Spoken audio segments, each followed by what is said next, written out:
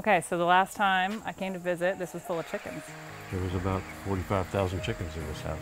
To imagine what to do with this space instead is exciting. Like to think, you've got this huge warehouse, what can we do with it? Yeah. And you've imagined something. Well, I've decided to convert from raising broiler chickens to trying to raise industrial hemp in these buildings. And I have a friend in Franklin who has cancer, and he's been through radiation and chemo and all that. And he was in terrible pain in his joints and everything, and none of the drugs helped him, and he started taking CBD, and he said he feels like a new man.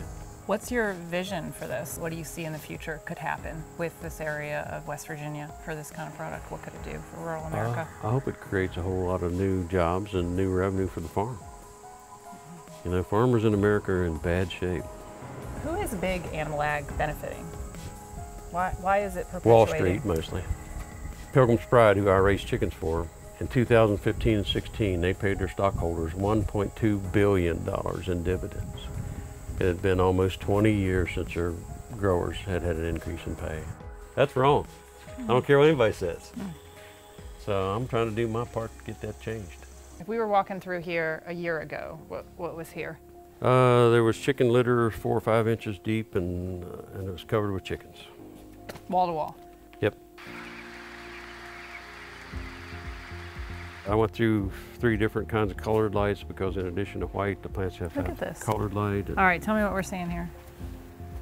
These are my second round of indoor plants that I started from seed. Okay. It smells like marijuana.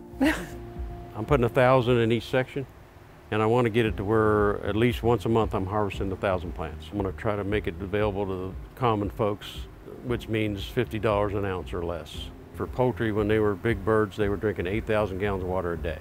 When I get the houses set up full of plants at both houses, that'll probably be half that. How much more money would it make you think net? Have you worked the math out? Once I get up to knowing what I'm doing, it should be somewhere in the $2 million a year range.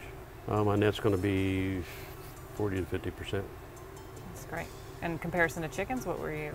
Oh, I think the best year I had with chickens was I netted $7,000. Oh. I gotta get like a selfie of me and you, because I'm just blown away by this right now. There we go. Good. So you're gonna use half the water, you're gonna make way more money, and you're gonna employ 5 times the amount of people. That's a pretty good deal. Seems like a win-win. It all works out. I'm gonna do a pet CBD line too. Oh yeah, I've heard about that for pets. Oh yeah, a lot of people give it to their pets.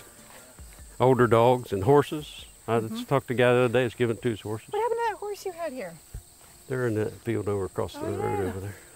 Is there any judgment about it being hemp or no? They're like, well, a lot of them were it. raising their eyebrows every time they say something, you know, they're thinking it's something illegal that I'm doing. But, right. You know, I was a law enforcement officer for 34 years. I'm not all of a sudden going to become an outlaw. You can see how the flowers are starting to develop. Yeah, show me where the flowers are. It's all these little buds coming out here. So each one of those is a flower. Really smell it. See all the flowers on here? Yeah, there's a ton in here. All of these get big and fat, hopefully, and be full of oil. It forms a clump around the top. People call buds. That's what they call a marijuana plant. I like that smell. Yeah, it's a nice smell. It's revolutionary what he's doing.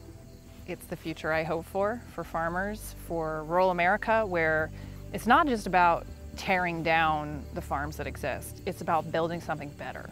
Building something that takes in consideration the farmer and what they need to live, the environment that these farms are in, the products people actually want, and of course the animals.